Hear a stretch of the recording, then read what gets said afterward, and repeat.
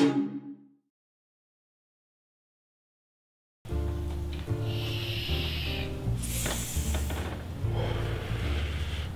hey there guys, good to see you there. Thank you for tuning in to QrewKicks this week. Today I'm here to speak to you about a quick guide. Yes, I said a quick guide on how to spot a fake. Let's get to it. First things first is the box. Tip number one is to always look at the box firmly. Look at the font of the box. It'll tell you a lot of things. For example, maybe the 1 and the 0 are too far apart. And if you can't know it just on sight, find your friend's box or go to your local sneaker shop. Now you have to look at the size of the box, the color of the box, and the font on the size tag. Another thing you have to look at is what comes with the shoe. If you buy Yeezy 350 Boost and it comes with matching socks, it's most likely fake. So always pay attention to what comes with the shoe. So you're saying it's $10 for this brown rice? Forget it, I don't want it.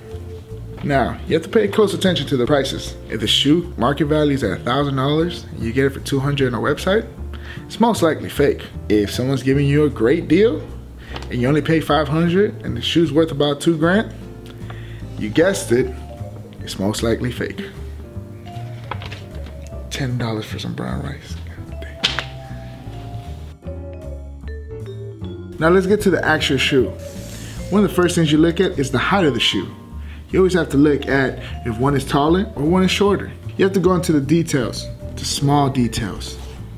The pattern on the shoe and the material that they use. You even have to compare the stitching on how consistent the stitching is.